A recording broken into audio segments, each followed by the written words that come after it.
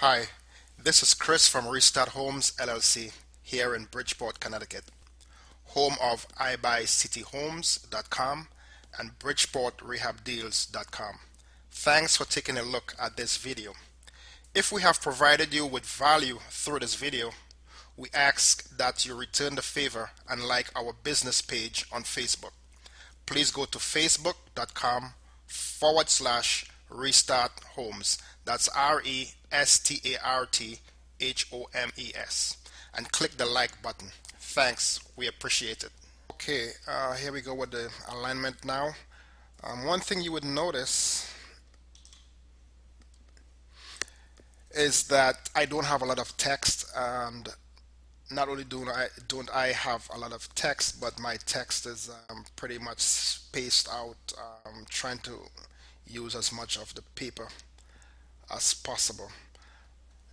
Since we are writing this as handwriting, you don't really want to sit and be writing out, 500 words, sort of letters. I don't think that is what the yellow letter business is about. So you want to keep it very short.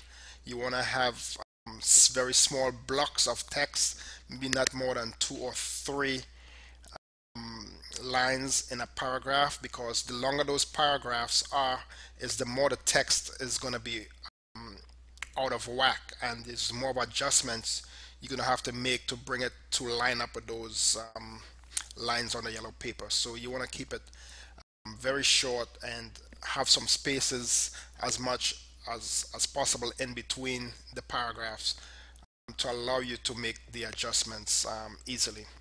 There are 4 variables that you would be able to use or manipulate in order to get your adjustments going. The first of these adjustments would be if you go to Word, under Home, your line spacing options, you would see there is a spacing before, there's a spacing after, and there's also line spacing, which is the actual distance between those green lines or blue lines, and also your font size. So between those 4 variables, you should be able to bring much of your text into alignment.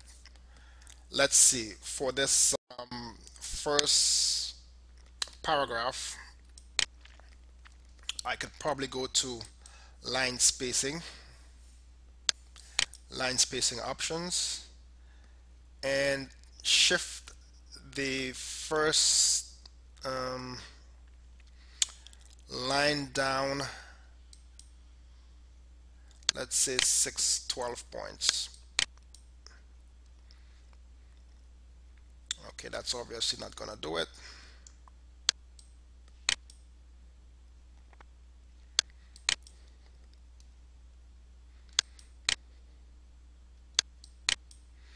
Let's try 24.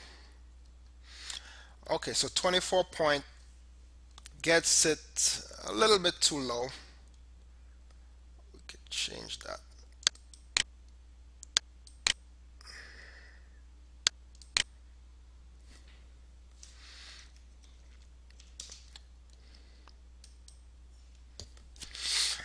Okay, so 20 definitely gets it on the line. However, the third line now is off. And this is one of the things you would probably notice with when you have paragraphs that have an automatic break, as we have here. That's an automatic break, or word wrap, automatic word wrap. Is these 2 lines tend to operate very much close together. One way you could try to work with them together is to go to line spacing options, and actually change the from a single line space of 1 to, let's try 0.8.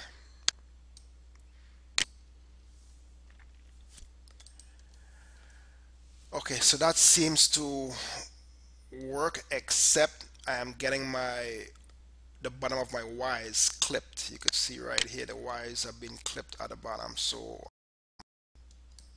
let me go again, make this 0.9. Okay, so that's a lot better in terms of it doesn't have to perfectly touch the line, because in normal handwriting we never really stay exactly on the line, but this is pretty decent in terms of getting these two lines together.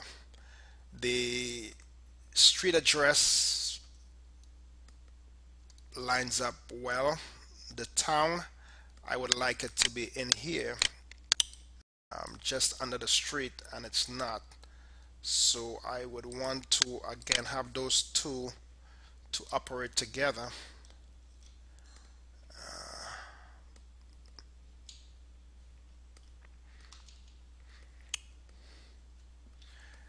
And I may have to do the same thing. Let's see. Do line spacing. I want to take off this 10 point. Always start at 0. See if that makes a difference. Okay, that's pretty close. And let's see one more. Let's make this also 0.9. Okay, that looks fine, except this is a little bit high here. Let me see if I could push this down a little. Hopefully it doesn't go too much out of whack. 6 points. No.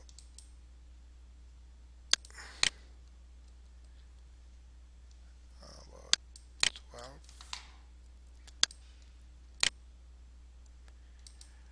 Okay, that's a lot better.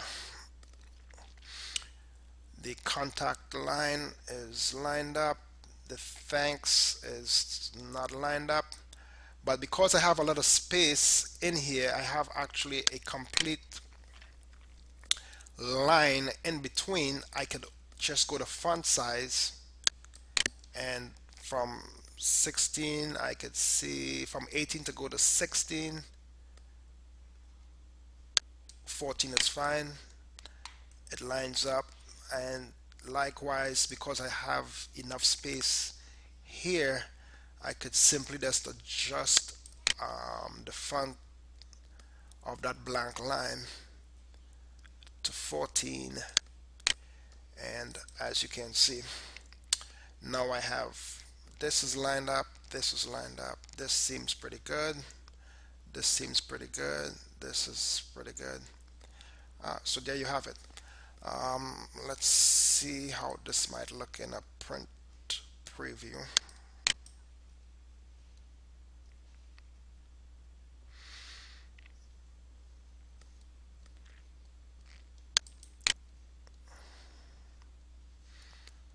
Okay, yeah, that seems pretty good.